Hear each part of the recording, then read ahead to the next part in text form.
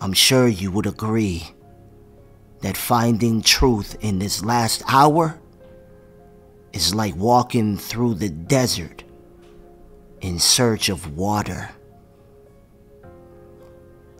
In less than a month after uploading The Dark Portal of New Year's Eve and reaching 250,000 people, YouTube has flagged the video and given us 7 days to remove it, under the threat that if we don't, they will remove it themselves and give us a strike on the channel.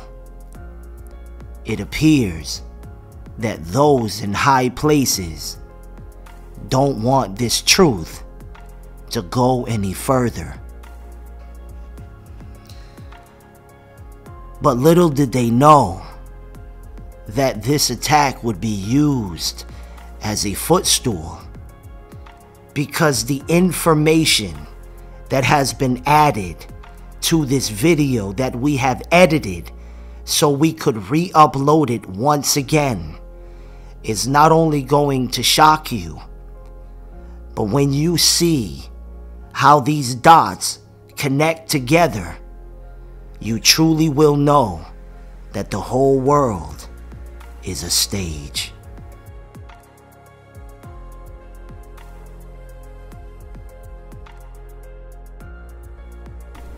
I've done so many terrible things, but what we are doing is right. Did you just say right? Brown people, white people, Jews. I assume you're referring to Carvel's supposed paper on eugenics. But Carvel was misunderstood. Yeah, just like Hitler. He wasn't talking about race, he was talking about survival. We've now passed 7 billion on this planet. When I was born, it was a little over 2. Food prices are rising, oil is ending. When our resources end in 20 years, given everything that we know of our species, do you really think we're going to just share? So your answer to that is some kind of genocide? No, it is not. It is not genocide. Our answer to this is Janus. Our answer to this is Janus. Our answer to this is Janus. Janus consists of a protein and an amino acid. Independently of each other, they're harmless. But when they're brought together in the subject, they act as a genetic trigger that prevents chromosomal division. The cell targeted can no longer replicate itself and is thereby rendered useless. The change is permanent and hereditary. But you know what I see, Wilson? A planet turned into a desert. 1,000 million souls starving, dying. And we can stop this with Janus. And we can stop this with Janus. So let me ask you a question. What would be the odds that in September of 2020, Hollywood would release a series called Utopia, where those at the top that take orders from the dragon would bewitch the masses to be so afraid of a plague on the earth that they would beg for the sorcery. They would beg to be bitten by the serpent, only to be drawn in as a pawn in the chessboard of deception. And it just so happens to be that this demonic plan, this secret project, would be called Janus. And I don't know if you've noticed, but there's a whole lot of blue and yellow symbolism in the trailer of this show playing on the screen right before your eyes. And if you have been following the series, the whole world is a stage, then you already know what I'm talking about, and you already know how they operate using the power of lesser magic. But I guess some may say this is all a coincidence and there really is no, and the world isn't really a stage. But what if it all does truly connect? That the dragon wants to be like the Most High. And if you know anything about the Most High God from studying the Old and New Testament, he is very particular, accurate, and detailed about what he does and what he plans. And if Lucifer wants to be like the Most High, then he would also leave a trail of moldy breadcrumbs when it comes to the plans and the moves that he will make on the chessboard of deception. In this re-edited and re-uploaded documentary, we will show you how these things all connect way more than we thought. And by the enemy forcing us to take down the original documentary, it has been used as a footstool to backfire in the face of the dragon, because now this video is re-uploaded with more information that will not only shock you, but show you how these dots truly connect way deeper than you think. So if you have never seen this documentary, I encourage you to pray to the Lord Jesus Christ of Nazareth, Yeshua the Almighty, for him to open up your understanding so you can see the truth, to get a notepad and a pen and take notes and have your word laid out before you. And prepare yourself, because what you're about to see is very shocking. And for those who have already seen this documentary, I would recommend you watch it again from the beginning.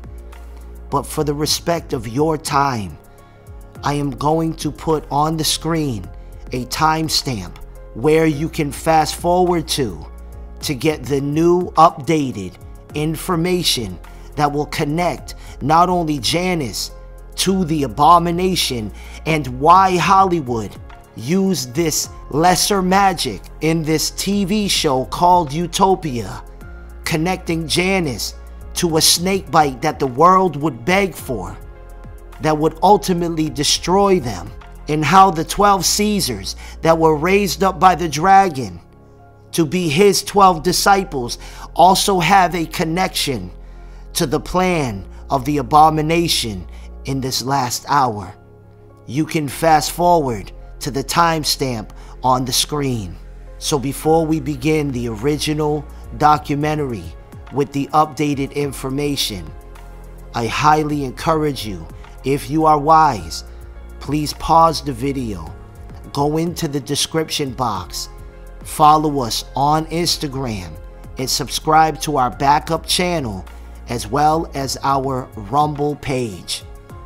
Brothers and sisters, it is very wise of you to do this, because there are videos with knowledge that YouTube will not allow to be uploaded on this platform.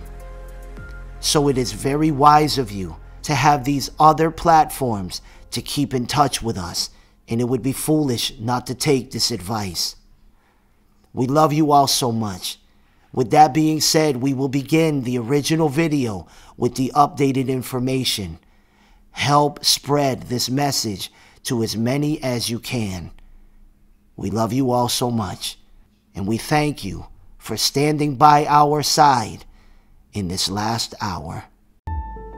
If you had anything to do with the celebration of New Year's Eve, you need to watch this whole video and make sure you do the prayer at the end. And I pray that in the mighty name of the Lord Jesus Christ of Nazareth, Yeshua the Almighty, that your eyes will be opened and you will see the truth.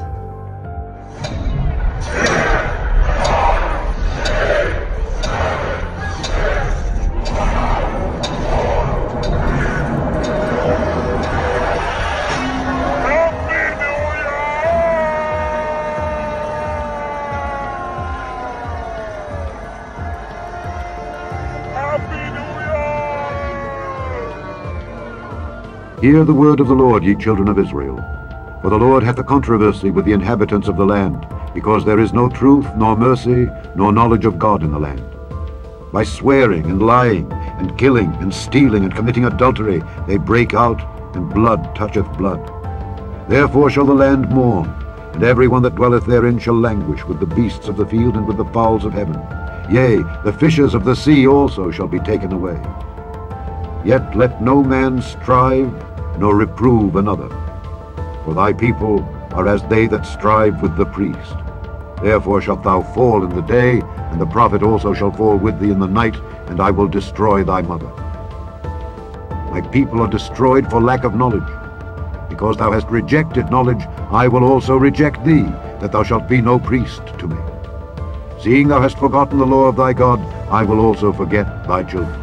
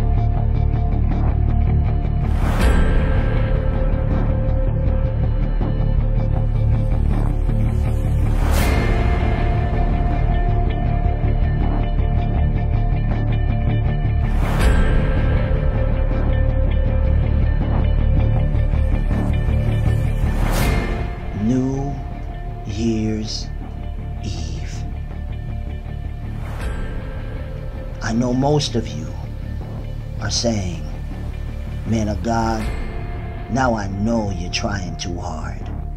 I mean, come on. It's just the beginning of a new year. It seems like anything I try to do in the world, you got something to say about it. Well, brothers and sisters, please remember that the word says my people perish because of a lack of knowledge. That means you could literally be rejected by the Lord because of things you did that you weren't supposed to do, because of things you did not know. New Year's Eve. Sadly, a time when billions upon billions of people blindly stagger their way into what they think is the new year. But today we're going to expose another branch on the satanic tree of Mystery Babylon. You see, there is a very ancient ritual that is done during the New Year's. What you call celebration, I call an ancient ritual. Now, many of you know by now, one of the foundational warnings that we have been giving you from the Lord during these documentaries, like The Whole World is a Stage series, is that Mystery Babylon is the uniting together of all the world's religions under one banner. This is the great stumbling block of the dragon that is cast before the feet of mankind. You see, the devil's agenda is to get the Lord to be provoked to anger against you. He knows that we are made in the image of God, and he can't stop us when we are serving Christ. So what he does is what he did in the days of Israel. Remember, Jesus warned us in the book of Revelation that in the days of Balaam and Balak, that stumbling block was to cause Israel to sin and commit idolatry. That means to get involved in the practices of pagan religions. And he knew that by doing this, it would provoke the Lord to anger, and he would lift his hand off of Israel. Why do you think Jeremiah was crying out in the streets day and night? He knew that because of the evil ways, that because of the idolatry of Israel, that because of the idolatry of his people, the king of Babylon would actually have legal ground to not only invade, but carry them away to Babylon. And please remember, at this very moment, all the people were boasting that this is the city of God that cannot be touched by the enemy, but yet the enemy was on the way. So we're here to warn you about these things, so that way you do not provoke the Lord God to anger. Remember, Mystery Babylon is the mother of harlots and the abominations of the earth. It is the unification of all false religions and every demon that comes with them, and every occult ritual, curse, and demon that comes with them. Ancient fallen ones. This is not a game, brothers and sisters. So before we expose this mystery of New Year's Eve, and you see it for what it is in this demonic portal, and I show you what this demonic portal does, we must first go back to Genesis. Remember when God prophesied that it would be by the seed of the woman that Satan's head would be crushed, but yet a woman doesn't have a seed. A woman has an egg. So we know very well this is a prophecy of Jesus Christ.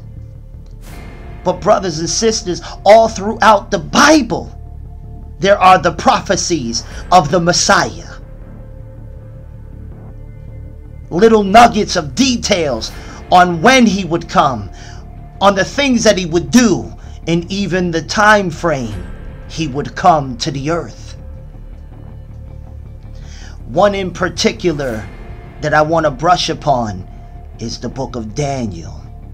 The reason why the scroll of Daniel is so hated by the world is because of the accuracy of the prophecies, with detailed, precise descriptions of kings that literally did rise and fall. And if you don't know about this, you need to do your research. Study to show yourself approved unto God. And I'm not going to go into great detail because you should know about one of the greatest prophecies of Jesus Christ that Daniel gave us, that was given to us. And it was by the prophet Daniel, a servant of God. And he gave a precise time frame on when Jesus Christ would come to the earth and the signs that would follow to know the season. And to the T, it was precisely fulfilled. But brothers and sisters, have you ever considered that that old serpent, the dragon, is a studier of God's prophecies?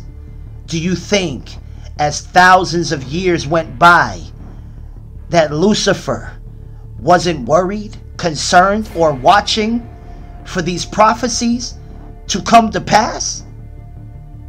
Of course he was. You do know that old serpent, the dragon, studies the word. This is very clear.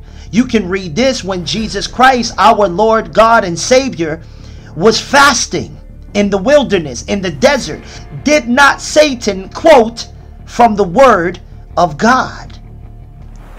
And if he quoted from the word of God, that means he has studied the word of God. He wasn't studying the word because he loves the Lord, but because in his worldly system, it is a great chessboard of deception. And he was trying constantly, day and night, to make moves to try to get ahead of the Messiah. He knows he can't beat God, but he's aiming at beating God's people. So he strategically puts up moves throughout the decades, throughout the years. He has been strategizing plans, even chess moves that would be 100 years ahead, 1,000 years ahead, 2,000 years ahead, by raising up these pagan religions in hopes to confuse the masses and serve false gods rather than the true and living God. So as he is making his moves on his chessboard of deception, he was looking out for the signs of the coming of the Messiah. I said all that to say this. What would be the odds? I mean, think about the wise men that followed after the star, that glorious lighted body in the sky, and followed that glorious light right to the very feet of the Messiah, just born in the earth, just born, brought to the earth as a baby. Did not the ruler, did not Herod tremble? Did he not want to know about the Messiah? Remember, Satan slaughtered the firstborns in the days of Moses, and he did it again in the days of Christ because he was literally terrified and got so desperate to the point he thought he could kill the Messiah to stop the prophecy from coming to pass. But of course he failed. But I needed you to see. I just wanted you to go on a brief walk with me to see how long Satan has been playing this game of chess. And although this is just but a small video in the Whole World is a Stage series, but this is a revelation that the Most High gave me that I must release to all of you. And thank God you're watching this right now. And the reason we went on that journey is so that way you can look back into history and see the moves that are being played on the chessboard by the dragon. To know your enemy's future, you must study his past. And before we talk about New Year's Eve, we must go back to when it began, remember that the axe is laid at the root of the tree.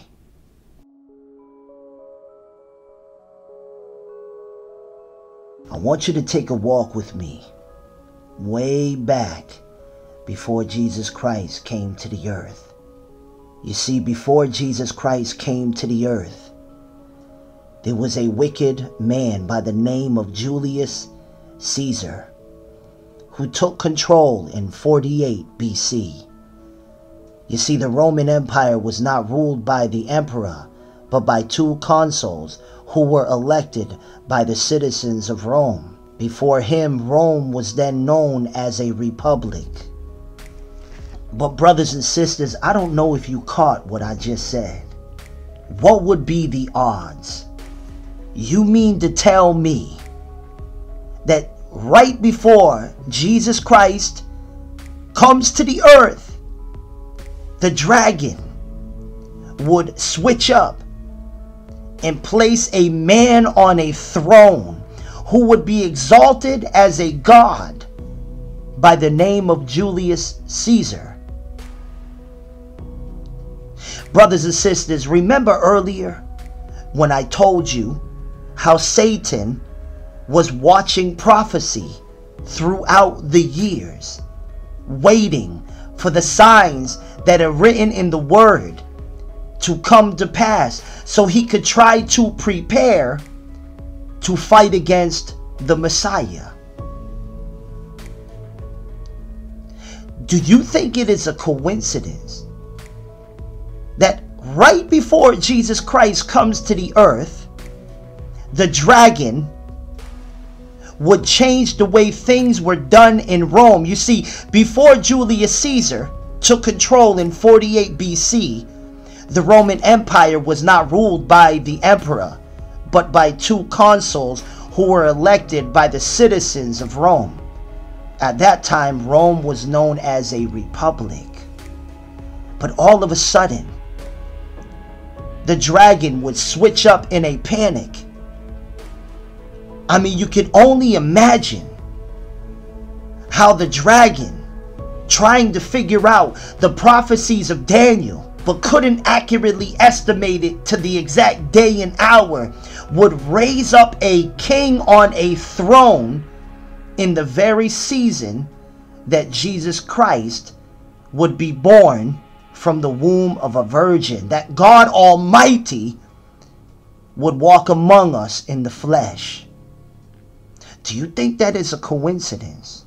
Can't you see that the dragon was raising up this king to change times and laws, to wage a war against the Son of Man? The reason why I'm showing you this is because it connects, because it's all going to connect together as we expose this ancient occult ritual to open up a demonic portal to curse those who participate in Mystery Babylon. Julius Caesar messed with the calendar and established January 1st as the beginning of the new year, circa 46 BC, dedicated to a false god named Janus. This two-faced false god, whose spirit inhabited doorways and arches. Are you listening? January had a very special significance for the Romans, believing that Janus symbolically looked backwards into the previous year and ahead into the future. And the Romans offered sacrifices to the deity and made promises of good conduct for the coming year. Now, brothers and sisters, you have to ask yourself the question, out of all the false gods, why would Julius Caesar, led by the dragon, raise up Janus to be honored and glorified for the beginning of the year? Remember, the Bible says that the Antichrist seeks to change times and laws. And brothers and sisters, do I really have to stop and explain to you that January is not the beginning of the year according to the word of the Lord? So if it's not the beginning of the year according to the God we serve, why would you have anything to do with it to begin with? Now, I know we are in the world, but we are not supposed to be of the world, because a friend of the world is an enemy of God. So I truly believe that the devil, trying to figure out prophecy, raised up this Caesar as a means to try to fight the Messiah as he entered into this dimension. Are you starting to see it now? I mean, think of the accuracy. What would be the odds, brothers and sisters? And why choose Janus? Well, first off, let's talk about a few things. There are actual coins depicting the face of Janus and the door of Janus, even on the very coins of Caesar. This is literally a fact. Even before the Lord God Messiah came to the earth, there were already coins operating through society with buying and selling, from Rome all the way into Jerusalem. During the days of Moses, the Messiah was not only fighting the dragon himself, seated in the heart of Pharaoh, seating in the temple of Pharaoh. Jesus Christ, the Messiah, was also fighting the gods of Egypt. Now, I'm not going to get into it in this video. You can watch our video called "In Paganism We Trust." Jesus Christ, through Moses, fought the top 10 gods of Egypt. And every plague that was released through Moses was a direct strike against the gods of Egypt. You understand? What if I told you that when Jesus Christ came to the earth, he was not only waging war against Satan himself, seated in the heart of Caesar, but he was also fighting against the gods of Rome? Are you seeing it now?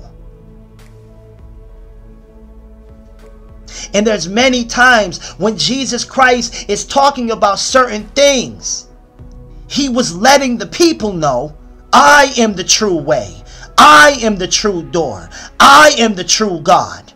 That all these false gods that were worshipped in Rome, and that mystery Babylon spirit was spreading even in Jerusalem, Jesus Christ came to let it be known that none of those gods could stand against him, and that they have illegally tried to take his titles and position. And you see, devils were trembling when they were caught by surprise being casted out of the temples of men, because they knew and understood this is Christ. So these false gods that the dragon would place and set up to be worshipped had different features, names, and titles that he would give them. But if you know what the word says, that when the people would worship these false gods, they were really worshiping the dragon and the principalities and powers and the rulers of the darkness of this world and spiritual wickedness in high places. They were worshiping and offering up to devils, offering sacrifices to devils. Are you starting to see it now? Now, we have a lot we have to go over. We have to talk about the 12 months of the year. Although we will be focusing on January, I want to expose a satanic message hidden within the lineup of the 12 months. Remember, everything is to wage war against the Messiah and the people of God. Make no mistake about it. So there is a strategic reason why the dragon, out of any time in history, would raise up a Caesar, a demigod to be worshipped right before the Messiah would be born, and change times and laws and give homage to a Roman deity by the name of Janus to bewitch the minds of people and cause confusion. But I'm going to play a video, and I want you to hear what is said about this false god, really this principality, and we'll be right back. Today I'm bringing you a video on Janus. A purely Roman god, as he has no Greek counterpart, is a god of a great many things, and I mean many things. He was the god of gates, passageways, doorways, all between places, beginnings, endings, time, duality, conflicts, transitions, birth, journeys, trading, exchange, and even shipping, death, mourning, as in the time of day. He was also the god of the middle areas between rural and urban spaces, adulthood and youth, and civilization and the uncivilized. Because he is the god of beginnings and endings, he was said to be able to see the past and future, and was invoked at the beginning of the sowing and harvest periods, at marriages and births, but also at deaths. He was a very important deity indeed. When he is depicted in art, sculpture and literature, he is said to have two faces. One would be youthful and clean-shaven, and the other older and bearded. It is said that Janus was there at the very beginning of the world as he guarded the gates of heaven, and was there as religion was formed, and oversaw the start of the gods. In his time, he was referred to as Deum Deo, the god of gods, and he was the very first in the Roman pantheon. It is also said that January was named for him. His main symbols are a staff and a key, and he has a few other names. There's Janus Bifrons, meaning two-faced, Janus Quadriphons, meaning Janus four-faced, and Janus Pater, meaning Janus father. And as you can guess, he can also be called Janus rather than Janus. He is said to have no parents, or to be the offspring of Terra and Caelus, who were primordial beings, and his siblings are listed as Saturn, Ops, and Camis, who in some stories also became his partner. He fathered Tiberinus, Athex, Fontus, Olistine, and Canius. Since he had none of his own priests like most other gods did, he was said to carry out his own ceremonies, and as he was the Rex Synchronum, or King of the Sacred Rites, would be present at all of them. The doors of homes were called Ianua, and he presided over stepping in and out of them, and covered passageways were Iani, and he guards the terminus at the Sororium Tigilium, the way into Rome from Latium. A temple to Janus was then built at the Forum, and the doors are left open when Janus is needed to assist in times of war. Are you telling me that this Roman deity, who they said had no match, there was no Greek gods that could match him, was called the God of Gods? He was called the beginning and the end. He was called the God of Doors. He was known to have the keys within his hand. And even on coins with Caesar, Janus would be on the other side, depicted as the door.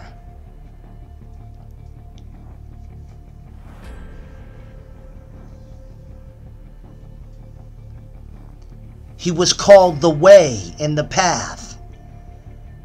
And it was said that they couldn't get to any other gods except they go through Janus. Can't you see that the very titles reserved for the great almighty Messiah were given to this false demon god, Janus? And it just so happens to be that the dragon would place a demigod king on the throne in Rome. And then Julius Caesar would change the calendar and put Janus, out of all the Roman gods that he could choose from, false gods, he chose Janus, being inspired and directed by the dragon. So those blinded by Mystery Babylon were deceived into worshiping this false god, Janus. But I want us to go through the titles and expose the agenda that's been hidden right in between the lines of history for over 2,000 years. Notice that Janus is called the beginning and the end. But Jesus Christ said in Revelation chapter 1 verse 8, I am the Alpha and Omega, the beginning and the end, saith the Lord, which is and which was and which is to come, the Almighty. Notice that one of the titles of Janus is that he is the door. But Jesus Christ said in John chapter 10 verse 9, I am the door. You see that? And by me, if any man enter in, he shall be saved, and shall go in and out and find pasture. It is said that Janus had all power over time. But in Matthew 28, Jesus said, all power is given unto me in heaven and in earth. He is the ancient God of time travel. Jesus Christ has authority of time. Notice that in the pictures of this false god Janus, he's holding keys. It is said that he has the keys of all doors. But Jesus Christ said in Revelation chapter 1 verse 18, I am he that liveth and was dead, and behold, I am alive forevermore. Amen. And have the keys of hell and death. In Matthew chapter 16 verse 19, he says that I will give unto thee the keys of the kingdom of heaven. And whatever you bind on earth shall be bound in heaven, and whatsoever you loose on earth shall be loosed in heaven. And remember what I told you, that in Rome, Janus was worshipped as the door and the only way to other gods. They called him the path or the way, and that it was only through him that they could get to those other demon gods. Well, I know that my Bible says in John chapter 14 verse 6, Jesus said, I am the way, the truth, and the life. No man comes to the Father but by me. Are you starting to see why the dragon chose to put this Caesar on the throne right before the Messiah would be born, and that operating through this Caesar would change times and laws and raise up this false god named Janus, that just so happened to be called many of the titles that rightly belong to the Messiah at the same time? Did I not tell you the whole world is a stage? Now notice in these pictures, this false god is depicted having two faces, one that looks into the future and one that looks into the past. And they believe that Janus was at the beginning and end of everything, from life and death to marriage to peace and war. Once again, trying to rob God of his rightful positions, committing blasphemy and abominations on the earth. Now, in Roman pagan mythology, Janus was the husband of Kamasin, a nymph, and the two had a son named Tiberinus. It was from Tiberinus that the river Tiber gained its name.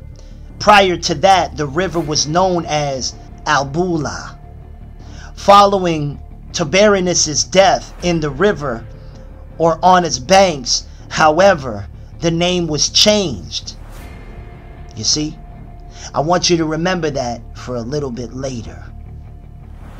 Why was Janus such an important god to the Romans? The Romans regarded Janus as an important god, which is evident in one of his titles, Divum Deus, which means the god's god. Before a sacrifice could be made to any of the other deities, Janus would first be invoked and a libation would be poured out for him. The rationale for this is that since Janus was the doorkeeper to the heavens, it was through him that all the other gods and goddesses may be reached. Are you starting to see why the dragon chose to raise up Caesar, and through Caesar change times and laws and rearrange the calendar and place Janus at the very beginning? It is very evident why this false god Janus was chosen. But did you know that some scholars regard Janus as the god of all beginnings and believe that his association with doorways is a derivative? He was invoked as the first of any gods in regular liturgies. But brothers and sisters, the Bible says that in the beginning was the Word, not Janus. In the beginning was Christ. And the Word was with God, and the Word was God.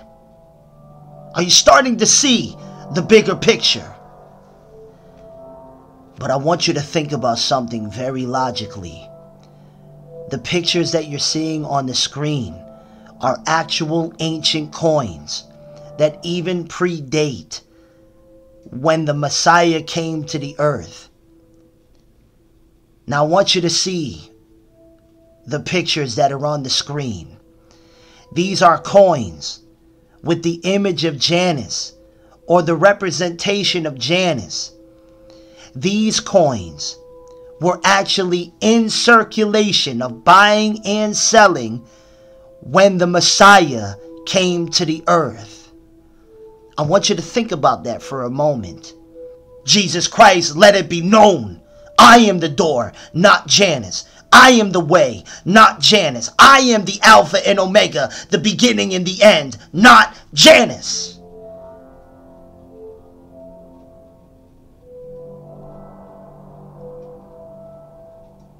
And have you considered that it could be possible that the very money Judas betrayed the Messiah to get could have had the image of Janus on it?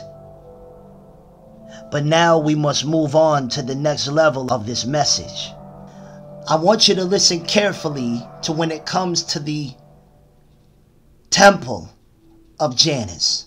The worship of Janus traditionally dated back to Romulus in a period even before the actual founding of the city of Rome. There were many Jani, i.e. ceremonial gateways in Rome.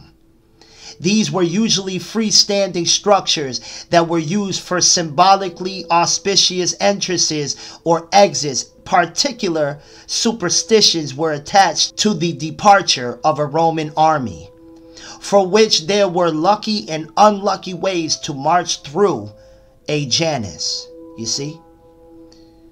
So when they would actually march through this archway, this gateway, they believed they were going through this principality named Janus, this demon.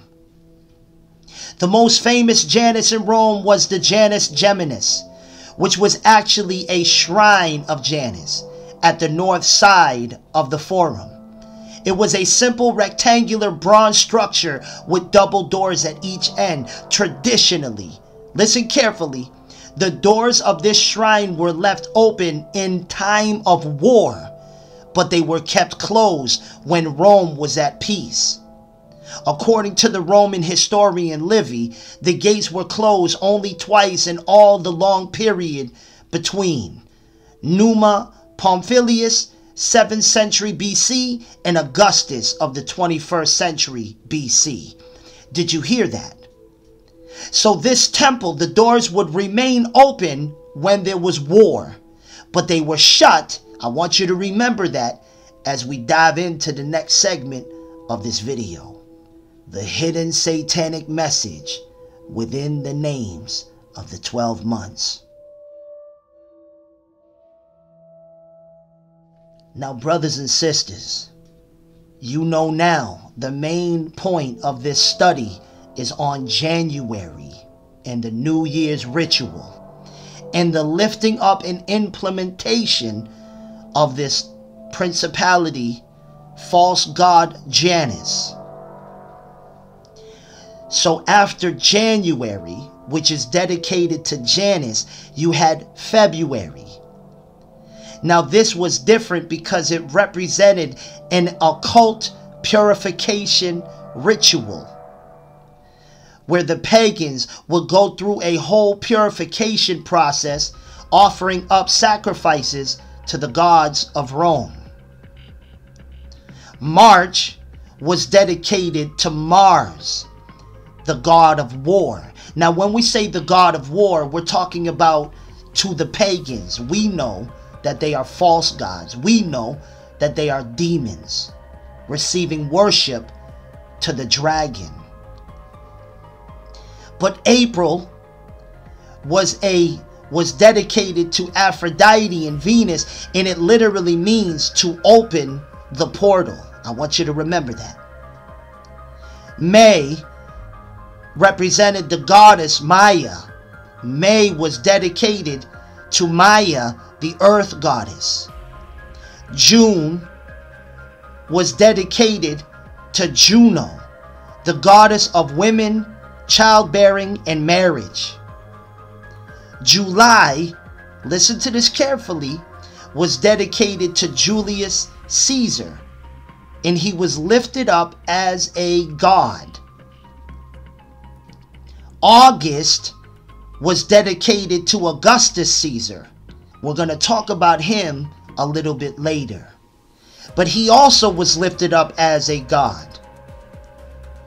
And he was the one that was actually ruling when Jesus Christ came to the earth. He was the one who took the place of Julius Caesar. In fact, many say he was the first official Caesar. But here's where it gets interesting. September is from the word septem, meaning 7. October is from the word octo, meaning 8. November is the word novum, meaning 9. And December is from the word decem, meaning 10. Think of how foolish this is. That on the Gregorian calendar, September, which means 7, is the 9th month. October, which means 8th, is the 10th month. November, which means 9, is the 11th month. And December, which means 10, is the 12th month. Brothers and sisters, this is not logical any way you look at this. It's utter foolishness. But now let us see the hidden occult message within the lineup of the 12 months of the year. Janus, this false god of doors, and they say he is the only way you can get to the other gods. That by baptizing the people into Janus to start off the year, they would enter in through a ritual of purification, you see, but meaning February. And then March means Mars, which is the god of war. Remember what I told you earlier, that the doors of Janus were only open during war. They were always shut during a time of peace. Notice that right after March, which means war, April means to open the portal or the doors. You see? Are you starting to see the message? May represents the earth goddess. This is the bringing forth of the temples for the beast to use to set up his earthly kingdom, because man is made from the dust of the earth. You see? June is the goddess, is dedicated to the goddess of women, marriage, and childbirth, fertility. This is talking about that from May to June, the earth goddess would bring forth a man-child.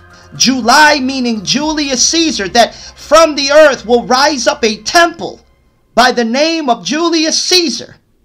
And following him, Augustus, the very ruler that would be alive during the time when the Messiah would be born into the earth. In September, October, November is a representation of Mystery Babylon, because Bavel means confusion.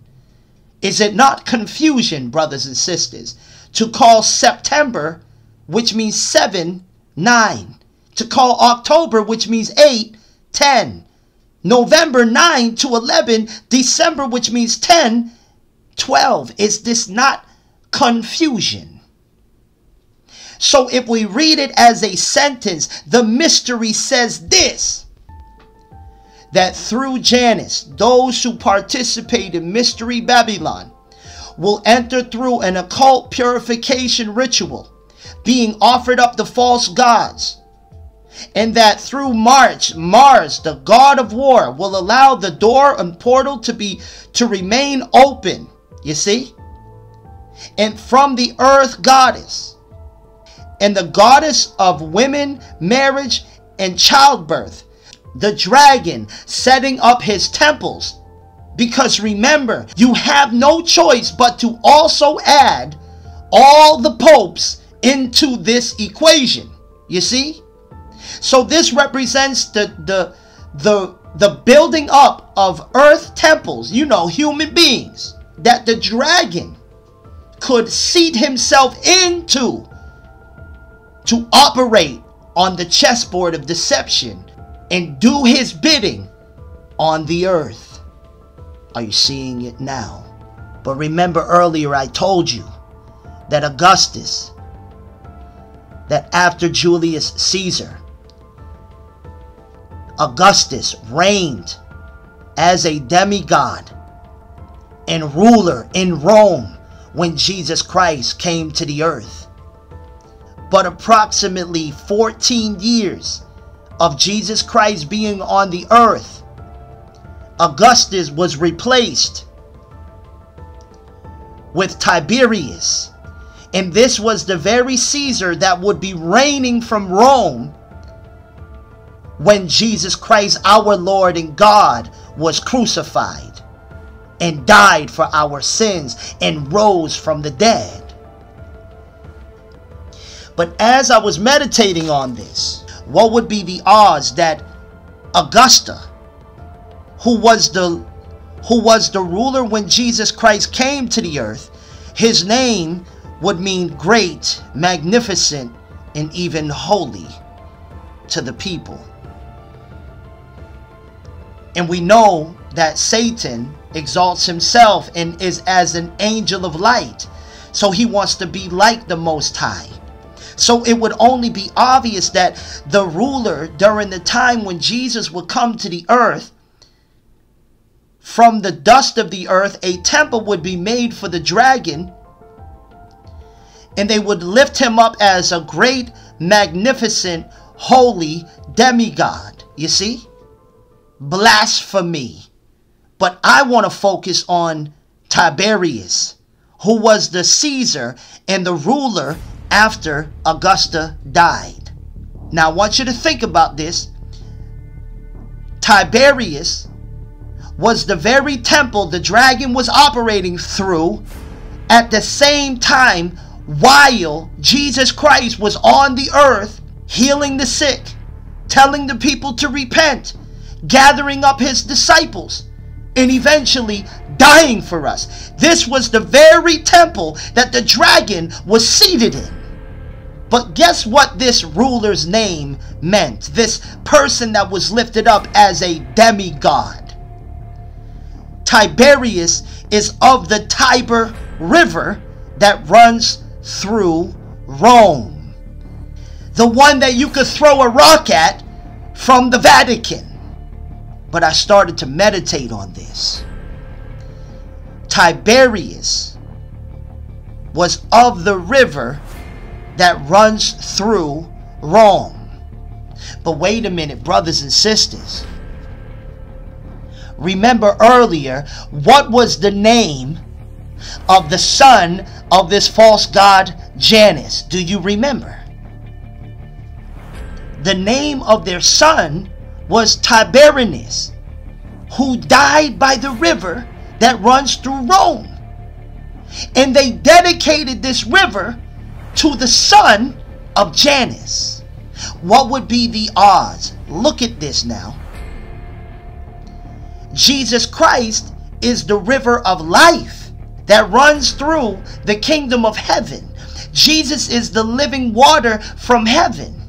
He is the river of life. What would be the odds that the dragon would establish this kingdom with a demigod ruler on the throne just before the Messiah would come to the earth? They would raise up this false god Janus as the beginning of the calendar year, the Gregorian calendar of the year. And that during the life of Jesus Christ, there would be another Caesar, another ruler that would rise up as a earthly temple for the dragon. And his name just so happened to be Tiberius, the very name dedicated to Janus. And his name would mean, and his name would represent the river that runs through Rome. You had a direct parallel that the river of the beast would wage war and put to death the river of life. Wow. Brothers and sisters, prophecy is being revealed.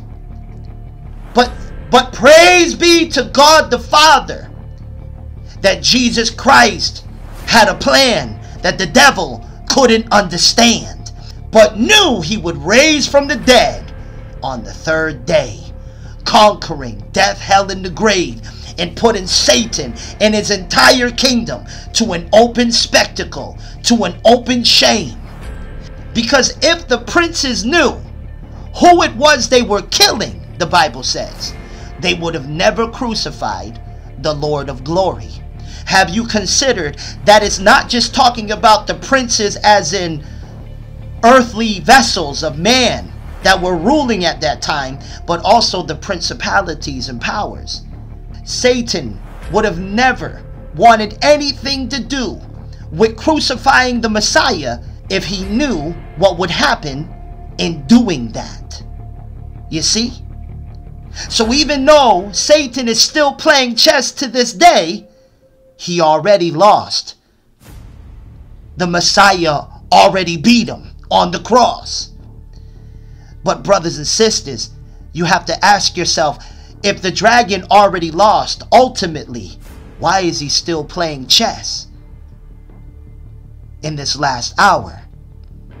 It's because he wants to take as many children of God with him to the lake of fire as possible. Mystery. Babylon the Great, the mother of harlots and abominations of the earth. I wanna show you what goes on in my mind, but I don't think you can handle it. And if I showed you what goes on in my mind, the visions that I see in the night, I'll show you what goes on in my mind.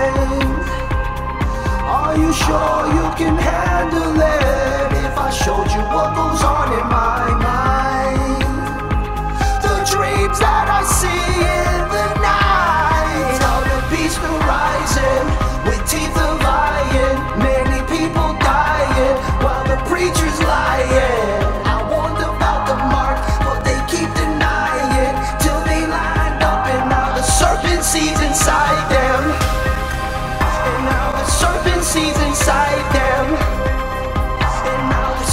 seeds inside them. Oh Lord, where's the faithful few that are left? Man, I'm searching just to find them. Are you sure you can handle that? Are you sure you can handle that?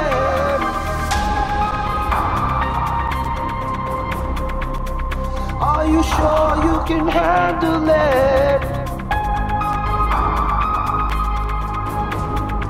The dreams that I see in the night.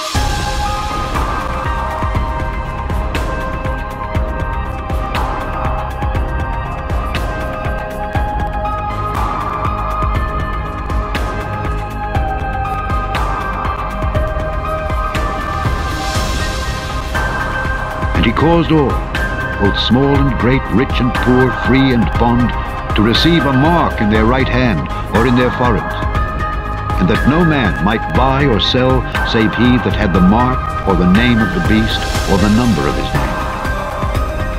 Here is wisdom. Let him that hath understanding count the number of the beast, for it is the number of a man, and his number is 666.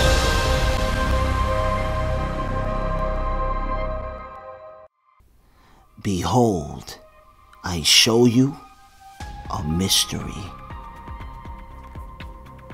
Are you ready to connect the dots with me?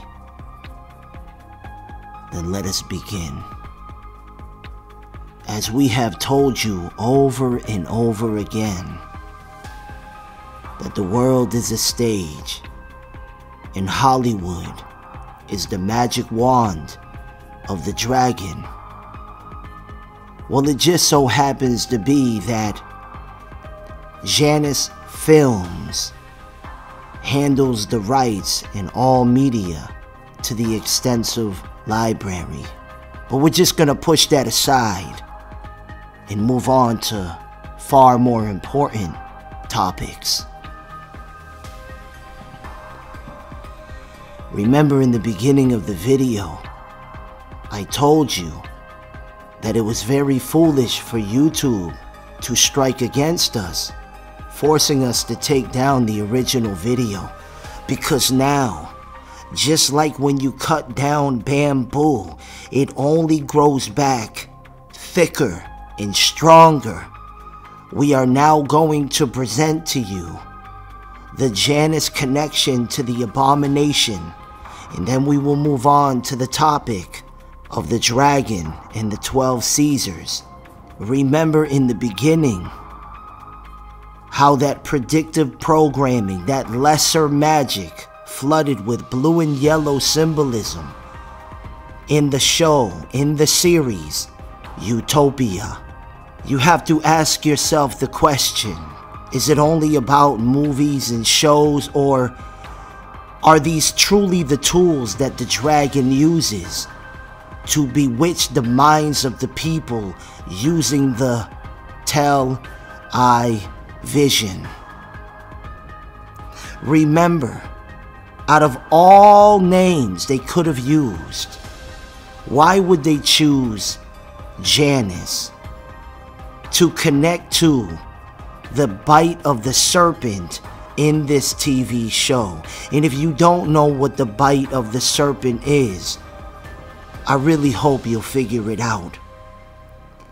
Because of the beast algorithm system, we can't use certain words when exposing the dragon. Do you think that is just a coincidence, or they're just having fun, or do you truly believe these were very precise and serious moves that were being executed on the chessboard of deception, planting into the minds of the masses what the beast was planning to do? What would be the odds that in our reality, not a TV show, but in real life, Janus pops up his ugly two faces once again. Have you ever heard of the Janus nanoparticle? Notice the colors blue and yellow. Blue and yellow. We're not going to get all scientific and spend an hour going through this information. You have free will. Be led of the Lord and do your own research. But what I want to focus on is the progression through this game on the chessboard and the articles that were being published right before the eyes of the masses without them even noticing it. Notice it says that Janus nanoparticles, recent advances in their interfacial and biomedical applications. Notice it says the COV19 snakebite design, the Janus face of immune enhancements. And you know, and they truly believe that Janus is the god of doors. What would be the odds that Janus would be directly connected to the abomination? And I was meditating on this in the spirit. And that's when it hit me. The reason why they have connected Janus to the abomination with the power of nanotechnology, and if they believe he is the god of doors, what is the dragon really saying? I believe the hidden message that they don't want brought to the light is they believe that this abomination connecting Janus is because they are opening up the door to the genome within mankind. They are unlocking that forbidden territory that they are not supposed to go into, which is the blueprint in the very book of everyone's life. That book is the DNA. So by choosing the name Janus, dedicated to this pagan god, dedicated to this Roman pagan god of doors, they are declaring that they have opened up that forbidden door to the DNA, changing the very design and makeup, entering in and committing haragma, cutting and etching and carving and changing the very genome. And instead of it being 10-5-6-5, it becomes 10-5-6-6-6-5, opening up that door and changing that double to a triple helix. Are you starting to see it now? This is the mystery that they don't want you to know. They are using this false god who they believe. They have chosen the name Janus, this two-faced, that they believe has the authority of doors. But we know Jesus Christ is the Almighty that has the power to open any door that no one can shut, and he can shut any door that none can open. But you see, it's all about confusion. It's mystery Babylon.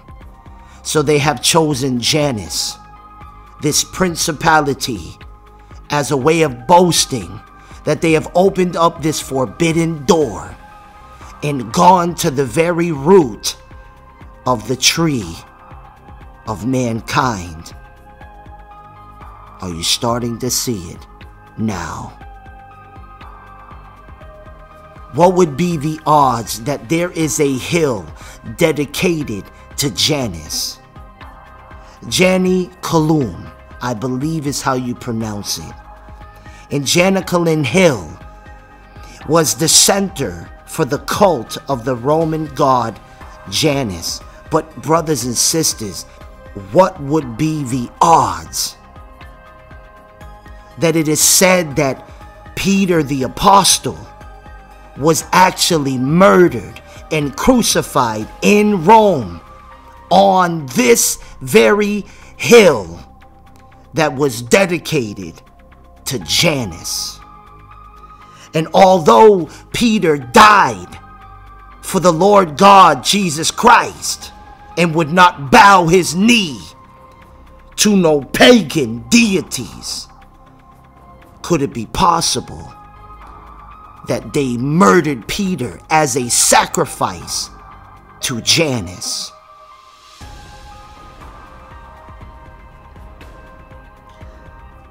But brothers and sisters, it goes deeper.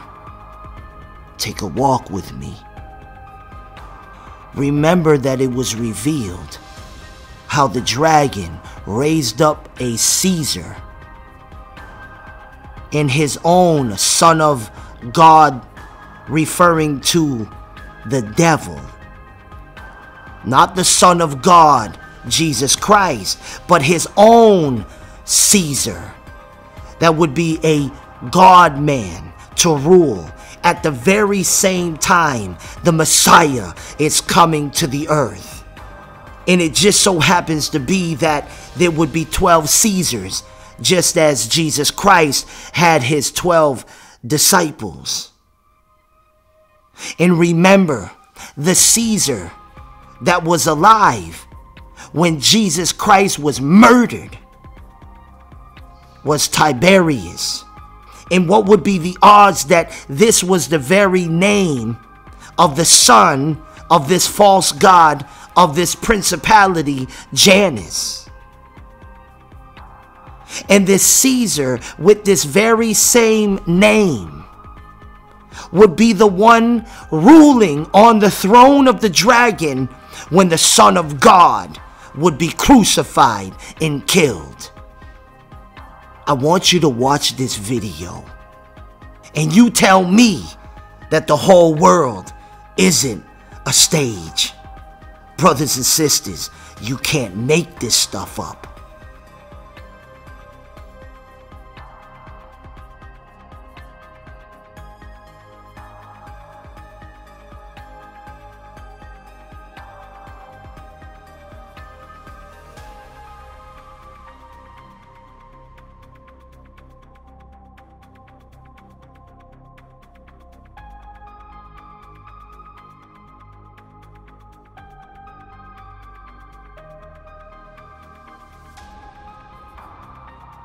That would give this country what it badly needs right now, a shot in the arm.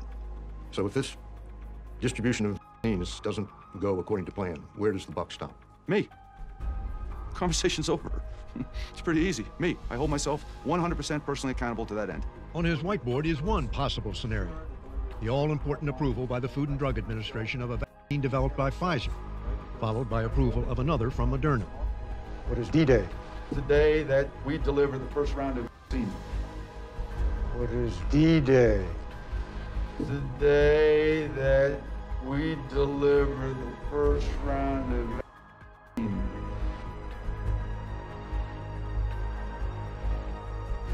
For Pfizer.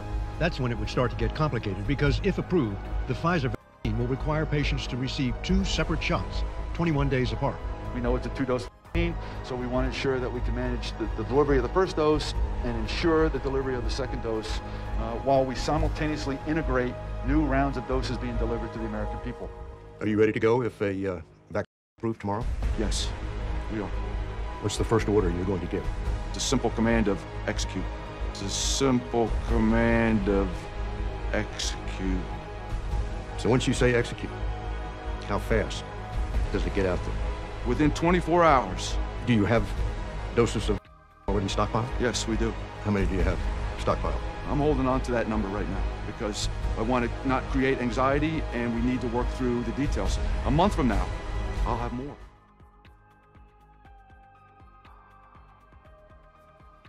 shipment that was going to Good Samaritan Hospital in Baltimore? Yes, and not only that, I'll know after it gets there how fast they're administering the doses that they were given. Perna's ability to do that depends on a software program called Tiberius.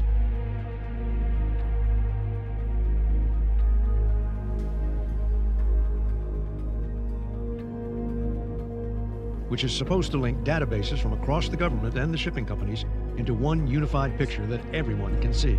You can turn on where your hospitals are, where your pharmacies, your nursing homes, and where all of your enrolled providers are inside that jurisdiction. But when Deacon Maddox, a newly retired Army colonel, briefed Perna on how ready Tiberius is for D-Day,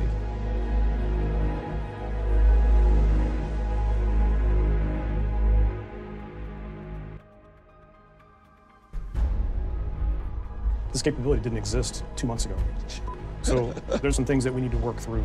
Deacon Maddox warned that once the starts flowing, the amount of data Tiberius has to keep track of will multiply. You mean to tell me that out of all names they could have chosen, they chose the very name that connects not only to the son of Janus, but also the very Caesar that was on the throne when Jesus Christ, the Son of God, was crucified and murdered? What would be the odds that this would be the very name that they would label the very system that would implement the abomination to spiritually murder as many people as possible and wage war against the bride of Christ, to attempt to try to hunt down the saints of God, to try to destroy them? The very same name, the very same spirit, the very same authority that was on the throne of the dragon when Jesus Christ died for us, would be the name they use to try to cause as many children of God to die spiritually when taking the abomination.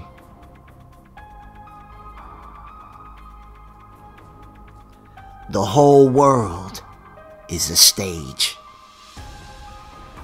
And let's not forget that James chapter 1 verse 8 says, a double-minded man is unstable in all his ways. It literally means two minds and two-spirited. Brothers and sisters, you better get close to Christ while you can.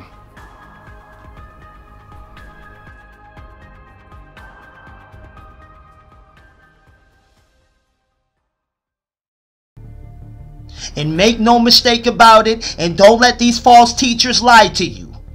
A person can fall from their grace, and a child of God can be deceived if they're not following the Messiah and they're wandering into the ways of Mystery Babylon.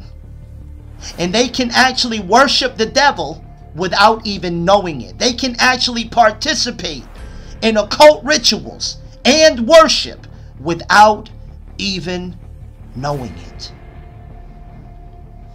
Because I know there's a whole lot of y'all right now that are feeling so convicted that you would be a part of a pagan ritual celebrating New Year's Eve without even knowing what you were doing.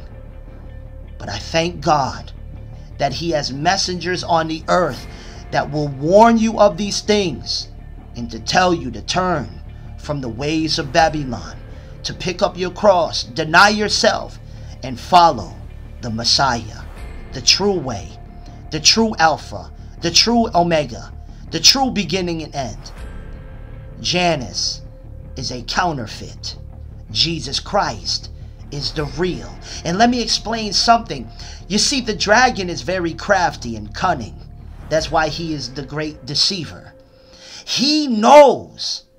He has been investigating and studying the prophecies from the beginning of time, from the very first prophecy in the beginning of Genesis, and every prophecy that was uttered after that. He knows about the titles of Christ. Remember that Lucifer worshipped Christ. He knows that Jesus is the Almighty. You're telling me he don't know no titles of Christ? He don't know the character of Christ? He came from heaven. He was casted out of heaven. Don't you think that one of the most deceptive strategies that the dragon can do was to cause mankind to build up false religions and false gods, taking titles and positions that belong to Jesus Christ, Yeshua the Messiah, and putting them into these mystery religions. So that way, as time progressed, people would deny Jesus Christ, thinking, oh, he's not the true God. There's other gods that have similar titles and similar characters that were before Jesus Christ came to the earth. And they would fall for the lie. But you see, the very first prophecy is about the seed of the woman. So nothing is before that. Jesus Christ is the Almighty. And if you don't repent and give your life to Him, the wrath of God will be upon you sooner than you think. This is how strategic the dragon is. Even to the very names of the rulers that he would set up, because he's a mocker and he is a blasphemer. So everything from titles to places to names, everything means something to the dragon. Everything. And this is why he puts his subliminal messages in the lineup of the 12 months. And we haven't even begun to talk about the days of the week, holidays, other than what we're going over now. We don't have time on this video. But I want to show you how many of you actually participated in and walked in through that dimensional portal and received the curse that you must have broken off of you at the end of this video. And the one to do that is Jesus Christ, Yeshua the Almighty. He is the one that can break the curse. Too young to remember that in one of life's little ironies, the son went to work for the government whose betrayal was the father to kill himself and his wife. Hence, Janus, the two-faced Roman god come to life.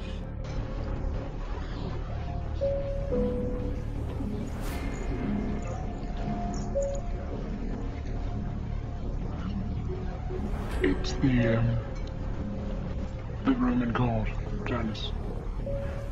My mother gave it to me when I was little. She wanted it to teach me that people have two sides. A good side, a bad side. Welcome to the Smite God reveal for Janus, god of portals and transitions.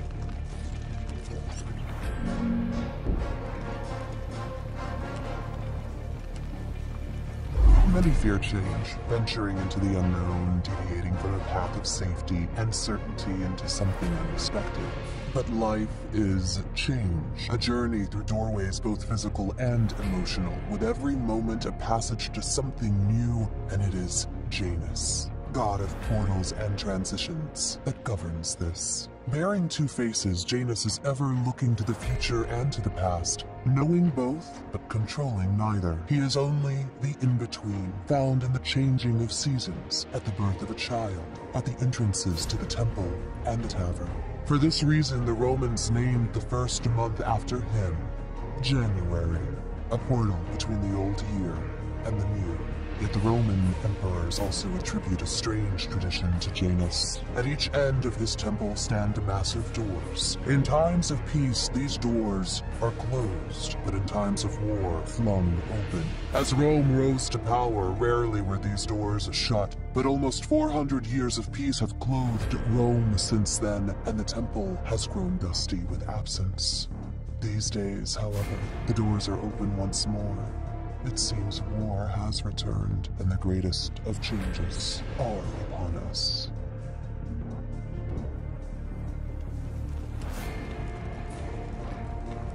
Janus's passive is called Passages. Anytime Janus transitions through a portal or over a threshold, he becomes aged and wizened, gaining magical power on his next ability cast. His first ability is called Portal. Janus places a portal in the world. If placed on a wall, the portal will create a passage through the other side of a wall that Janus or an ally may use.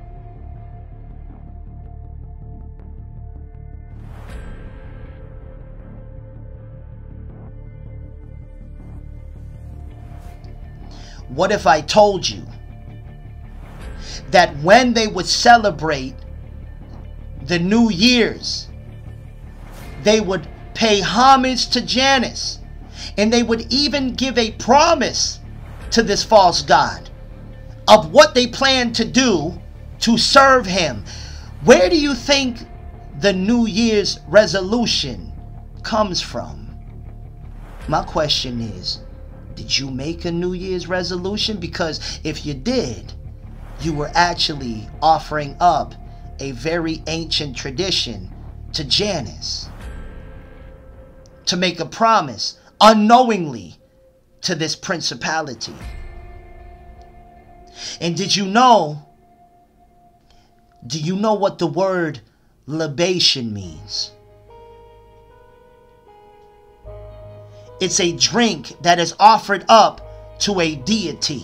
Do you know one of the main things they would do at the beginning of the new year?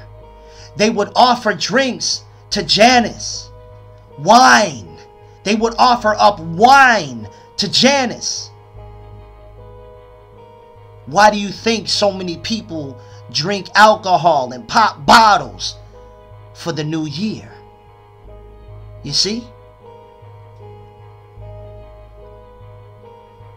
But this is where it really gets deep, because Janus is called the door, the beginning and end, when it comes to Mystery Babylon.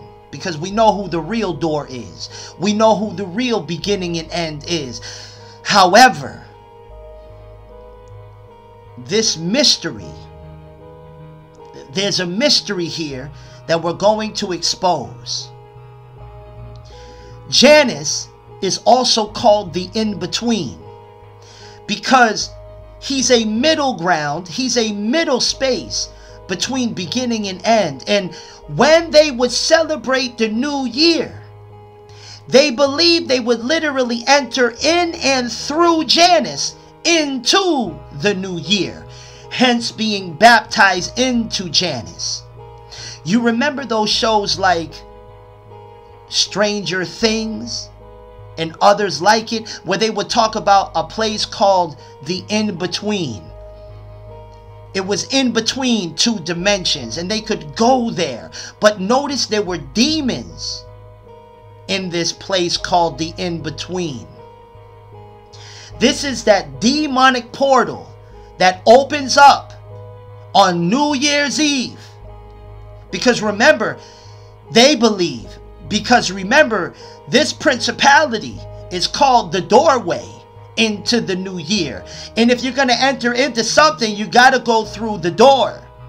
So when people celebrate New Year's Eve, by default, whether they know it or not, they are participating in this ancient ritual, and they are walking through Janus, the in-between. They are going through this dimensional, satanic, dark portal. And this is why so many people get cursed year after year after year. Things fall apart. Things get worse because people are not even realizing they're participating in not only this ancient ritual, but paying homage to a false god that was raised up by the dragon, by the first Caesar, who was lifted as a demigod, that would raise up this false god Janus as a direct insult and blasphemy against Jesus Christ. By raising up this ancient principality, the God of the gods, the door, the way, the beginning and the end, the one who holds the keys. These titles, all those titles belong to Jesus Christ. Did you know that on some of the coins, did you know that Janus was also depicted on a fishing boat? I mean, what mockery. What was one of the very first places that Jesus preached from? The fishing boat. But let's go a little deeper with it. Did you know that the very word janitor is offered up to Janus? Because janitors are the gatekeepers and they hold the keys, you see? But we know who the true key holder is. And I remember many years ago in a dream, the Son of God appeared to me with a whole ring of keys, and he had a janitor outfit on. It is utterly amazing that I'm seeing this revelation. See, he knew back then. I wouldn't know it then. But there's a time and a place for everything. He is the true key holder, not this counterfeit Janus. But wait, brothers and sisters, it goes deeper. What if I told you that if you got married, you notice that when people get married, they like to have that door behind them, that arch behind them. What if I told you that Janus was also worshipped as beginning and end of life and death, and also marriage? That when pagans would be married, they would dedicate their marriage to Janus. My question is, how many of y'all listening to this message right now that are married actually had that doorway, that arch during their ceremony? You didn't even know it, and you wonder why your marriage is where it's at. So we have to also include that in the prayer for you to renounce that curse, to offer up your marriage to Janus. And you know, it makes me wonder. This false god Janus had two faces. You ever heard that terminology? Oh, he or she was two-faced? Again, it's another reference to Janus.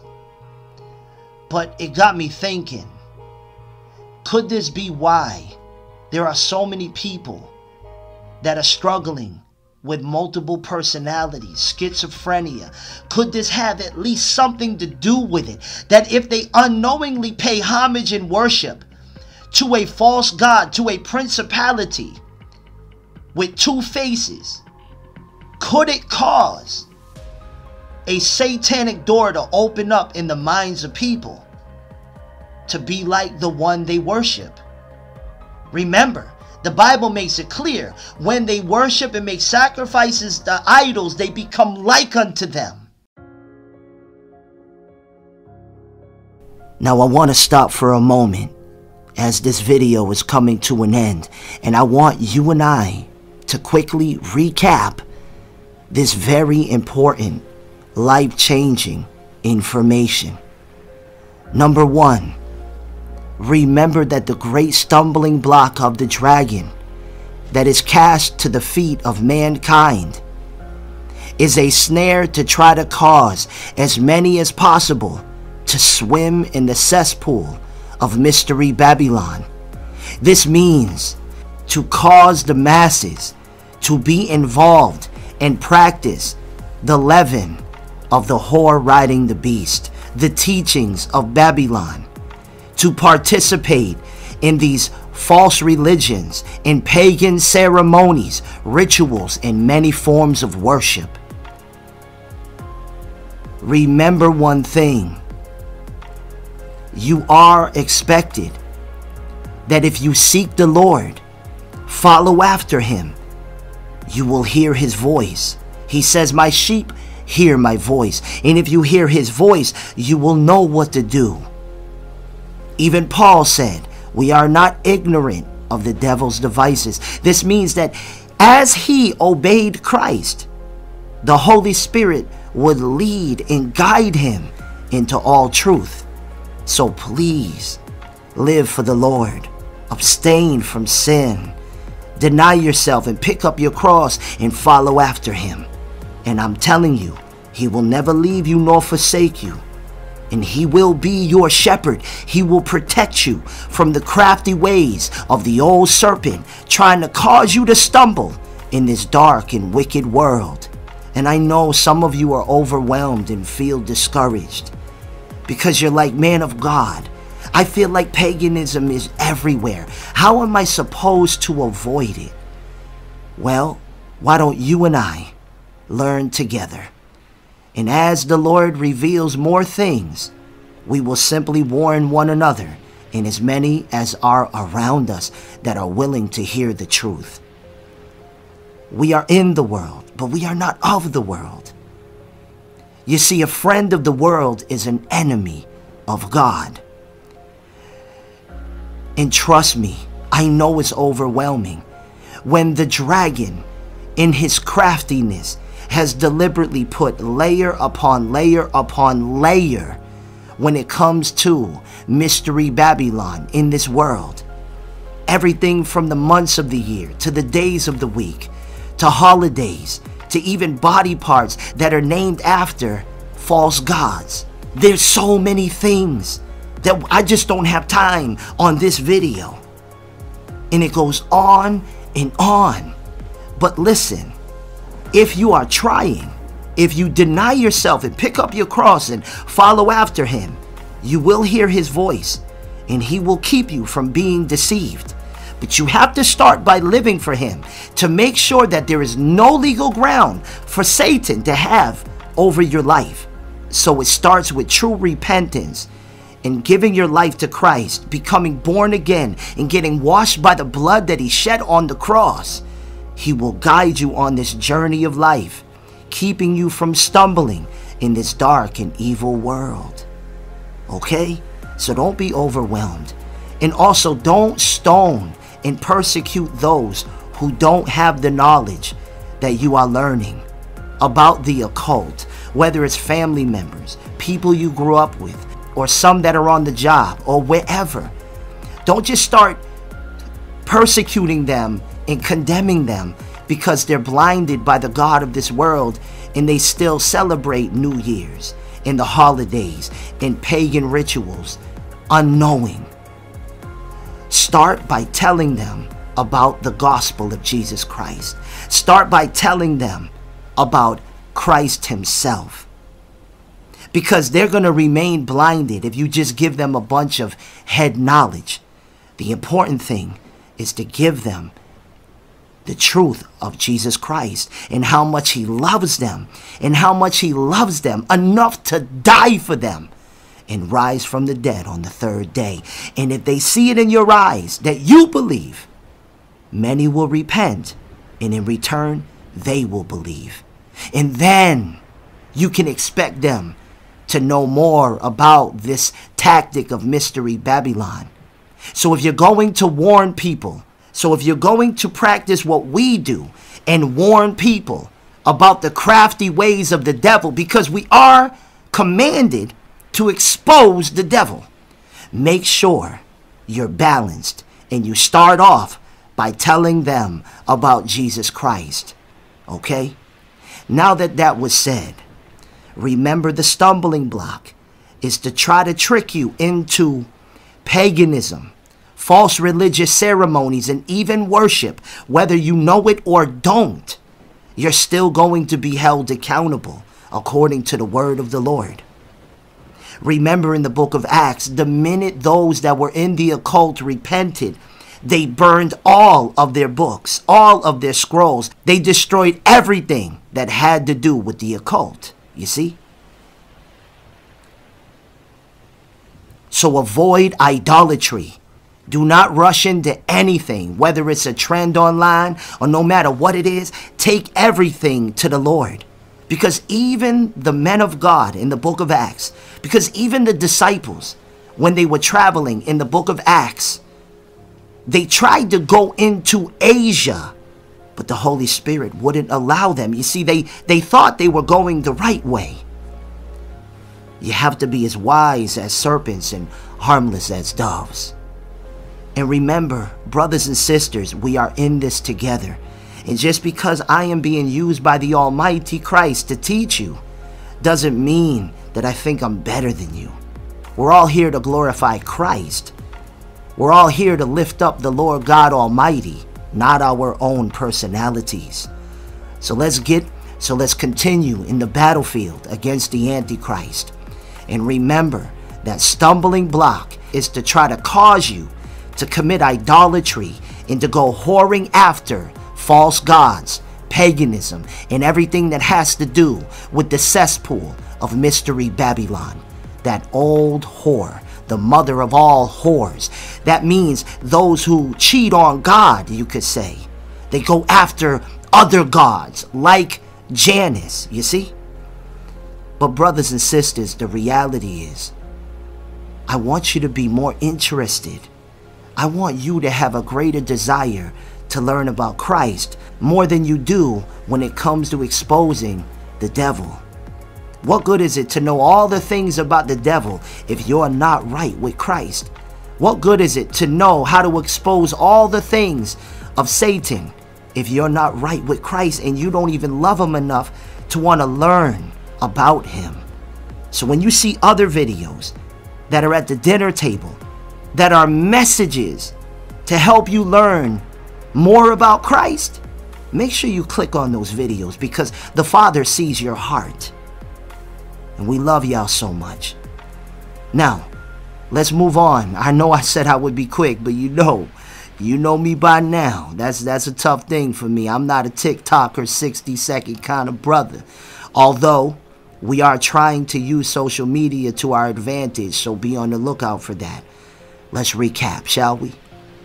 Number 1, if you did celebrate and participate in New Year's Eve, it is very important that you do the prayer that we will be doing very shortly.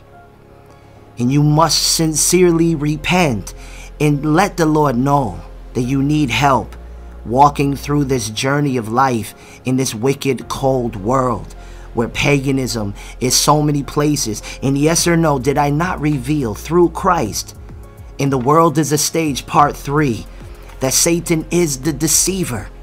And this is what he does, you see?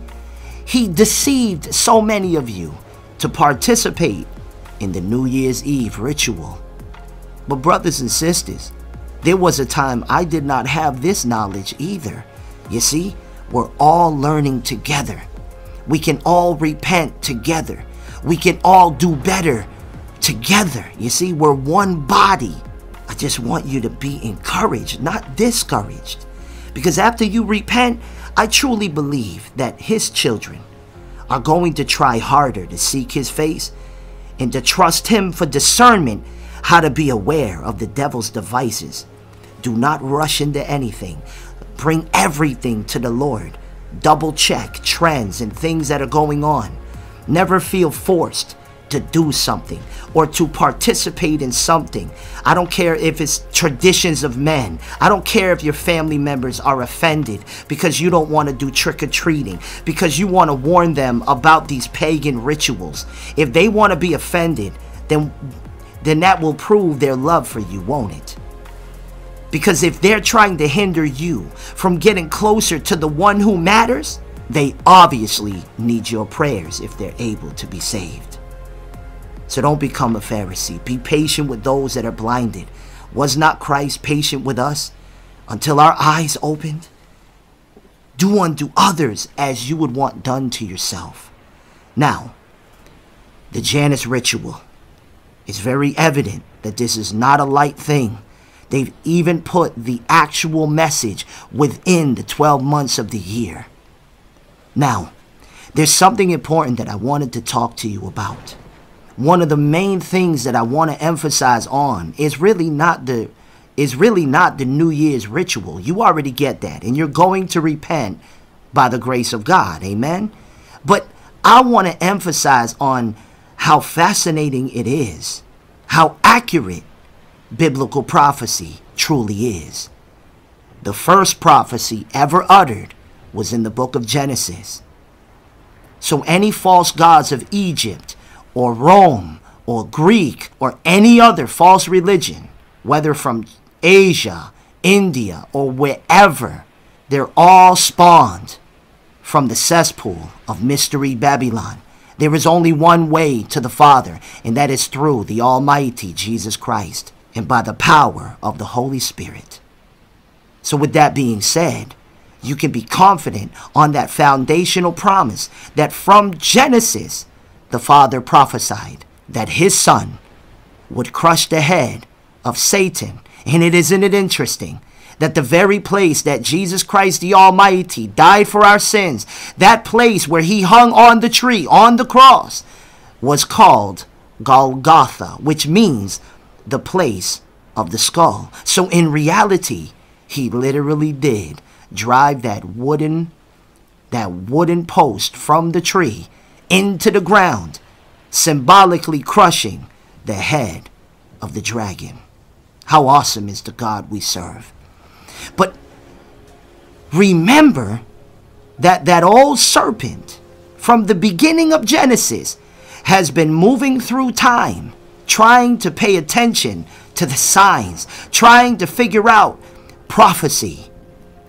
This is why he was off by about 40 years or so, but he raised up a Caesar who would be called a God-man just prior to the true Son of God, the true Son of Man, the true ruler of heaven and earth, just prior to Jesus Christ being born into this realm through the womb of a virgin. Remember, and the Word was made flesh and dwelt among us.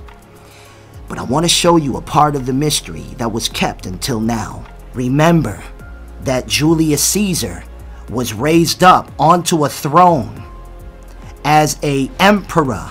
I know the word king is also used, but let's not get technical with that. And after him, and then the spirit of the Antichrist, that old serpent, would rise up. The next throne, which is a body, a temple, by the name of Augustus Caesar. But here's the interesting thing. What would be the odds, brothers and sisters, that the very Caesar that would be on the throne when Jesus Christ came to the earth would be called Son of God? You see, he believed that Caesar was a god, hence making him a son of God. So you can see this absolutely fascinating prophetic revelation, the war between good and evil. You had Jesus Christ entering to the earth through the womb of a virgin. Remember, the Word became flesh, Son of God, the true and rightful ruler of heaven and earth. And Satan, the old dragon, that old serpent, would rise up his own Son of God at the same time the Son of God would arrive on the earth. Brothers and sisters, you can't make this up. Anyone who says this is just coincidence, I feel sorry for them. They lack understanding. They lack spiritual understanding. And then, brothers and sisters, after Augustus Caesar, Tiberius Caesar would be the next temple that the Antichrist spirit would dwell inside. That old serpent would raise him up on the throne during the time of Jesus Christ dying for us and rising from the dead. Imagine that. And remember that his name meant, and it's the same name of the son of the false god Janus. Well, at least it has the same definition from that river, Tiber, the one that runs through Rome. Remember, it's very simple, brothers and sisters. It was Rome. It was the power, kingdom, and authority of Rome that had Jesus Christ put to the cross. Of course, he allowed it. But if it is Rome that is responsible, of course, all mankind, we know that. We know the synagogue of Satan was also involved. We know the Pharisees and the crowd shouted, "Crucify him." But the authority, you see, that beast system was Rome. You see, that's why it had to be this particular Caesar, Tiberius, because his name is reference to the Tiber River that runs through the very kingdom that is responsible for being under the authority when Jesus Christ was falsely accused, beaten to a bloody pulp, and nailed to a cross. And of course, it was victory, and it was meant, but there is still blood on the hands of this empire. And this is why God the Father has raised back up that spirit of Rome in the end of the days to punish Mystery Babylon. Remember, this is an ancient spirit, not just a land mass, my brothers and sisters. I pray those who have ears to hear can hear this. But what if I told you there's something else that you need to know that's very, very important? Behold, I show you a mystery. I got a question for you. When the real Son of God came to the earth, when God the Father sent his Son, the true Son of God, to the earth, how many disciples did Jesus Christ call forth? 12, correct? Now we know one was a traitor, but he was plucked up and another took his place. But ultimately 12. Are we in agreement? All right. What would be the odds that the dragon would establish this throne in the same season the Messiah was coming to the earth? It's like the dragon was paying attention to the prophecies, but he was off by a handful of years. What would be the odds that there are 12 Caesars? You have Julius Caesar, Augustus, Tiberius, Caligula, Claudius, Nero, Galba, Otho, Vitellius, Vespasian, Titus, and Domitian. Imagine that.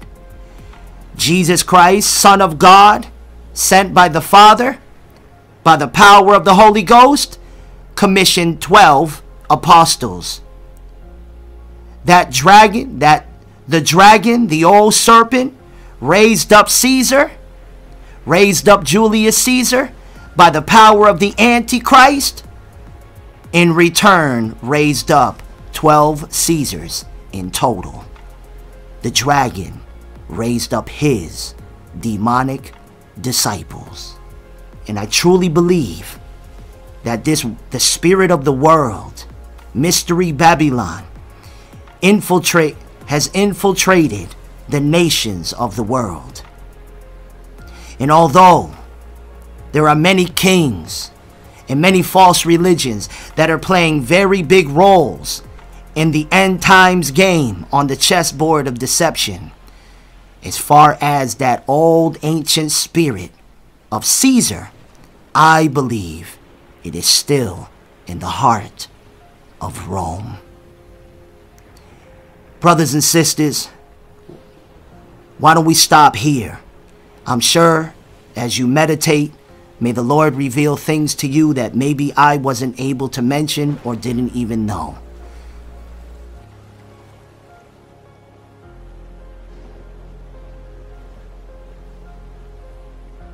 This is just a small video as we get ready to release other messages to show you how real the war between good and evil really is.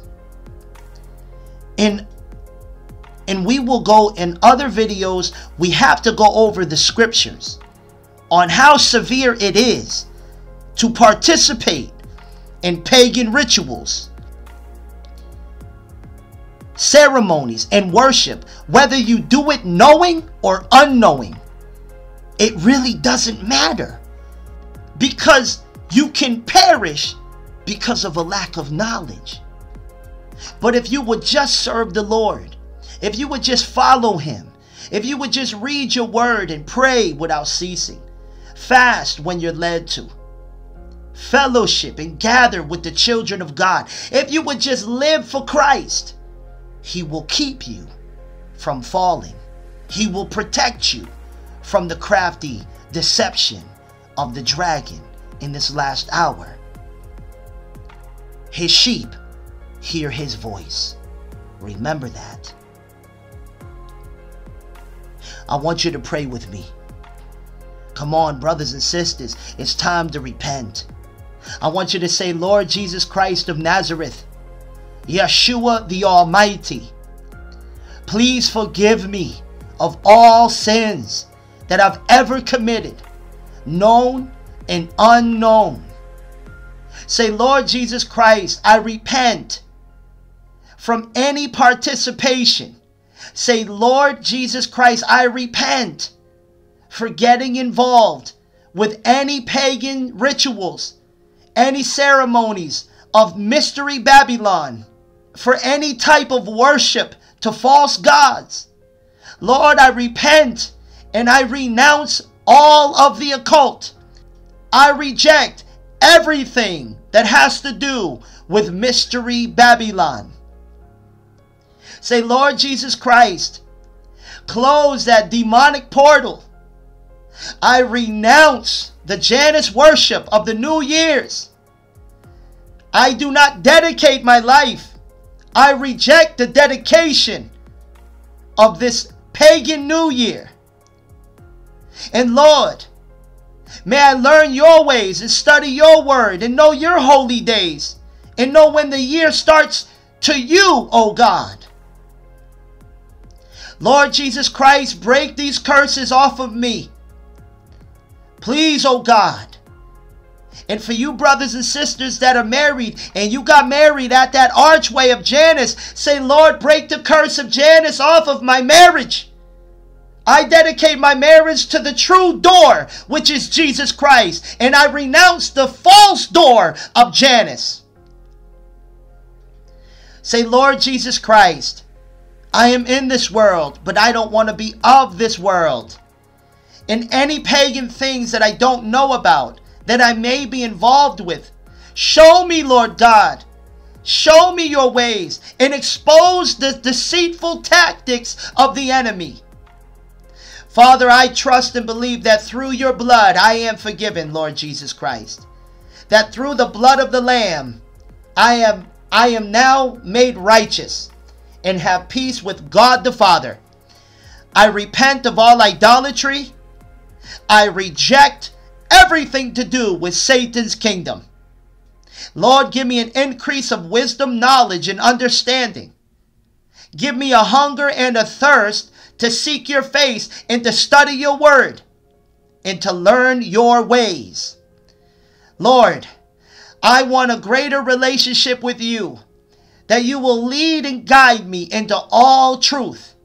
And I declare right now that every curse that came in through the celebration of the New Year's, every curse that came in through all paganism, whether I knew it or I didn't, I declare right now it to be broken off my life in Jesus Christ's name.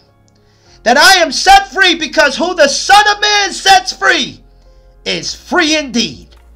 Lord Jesus Christ, keep me from falling. And I love you so much. All praise, glory, and honor to the Lord God Almighty, Father, Son, and Holy Ghost. In the mighty name of Jesus Christ we pray. Amen. Brothers and sisters, we got so many videos we got to get done. We love you all so much.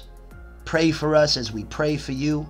We thank you for all your prayer and support, spreading these messages, warning as many people as you can to give their life to Christ and about what is happening on the earth.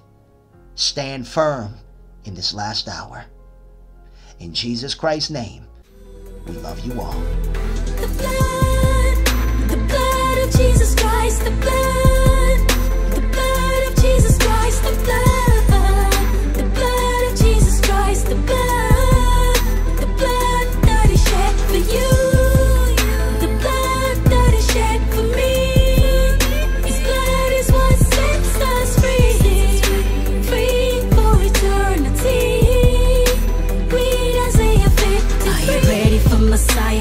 Ready for Messiah, the true Messiah, riding on a horse, a white one, with glory, hallelujah. He's the King of kings, the Lord of lords, the faithful judge, the word of God, my God, my Lord, I praise you. He's the Son of Man, the Son of God, the living God, the righteous judge, holy Jehovah, El Shaddai. He's the Prince of Peace, the Waymaker, the Bishop of our souls, the Creator. I bow to you, I worship you, Nyasaye.